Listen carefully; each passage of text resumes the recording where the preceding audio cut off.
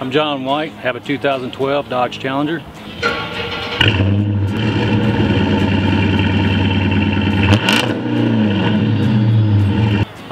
Bought it in 2012, brand new.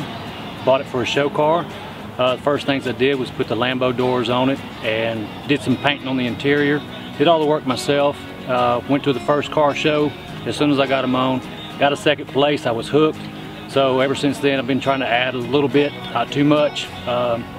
Did a car stereo, Xbox, a lot of fiberglass work, engine dress-up kits, and just like going to the car shows and showing it off.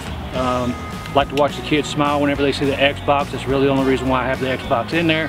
17-inch monitor in the back, so that you can play the Xbox. You can actually play it on the radio, which is a factory radio, and put an exhaust on it. Nothing really big on motor performance, just a cool air intake.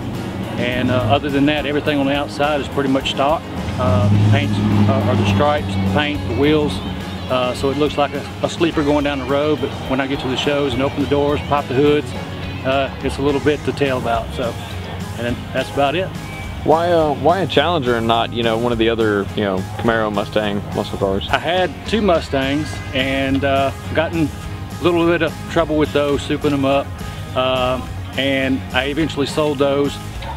Missed them, wanted another Mustang, economy had collapsed. I wanted anything from a GTCS to a Cobra, the Boss or the Shelby. They couldn't get them on the lots. I waited and waited, finally gave up, so I drove the Vet. I drove the Camaro, Challenger, and Charger, and I just love the Challenger. And I figured if I go with the Challenger, at the time there wasn't any performance parts you could really do for the car, so it kept me out of trouble, and I get to meet a lot of neat people and see a lot of cool cars this way instead of tickets and cops. So, do you have any plans to modify it later on? Anything you want to do to it?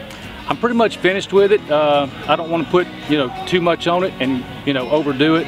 The last mod I do have is the halo lights. Put those in. They actually beat to the beat of the music or any kind of sound. You can clap your hands and all the neon lights are the same colors. But other than that, I'm just going to leave it like it is. I'm pretty much done with it. I've got another car that I'm working on, and we'll go with that. What car are you working on, if you don't mind? I have a '79 El Camino. So found it in a yard, really bad off. Been sitting up for quite a while, so I just finished dropping a motor in it, and basically I've got my new school. Now I need something old school, and I like the El Camino, so I'm going to get that up and running and start hitting some shows with it.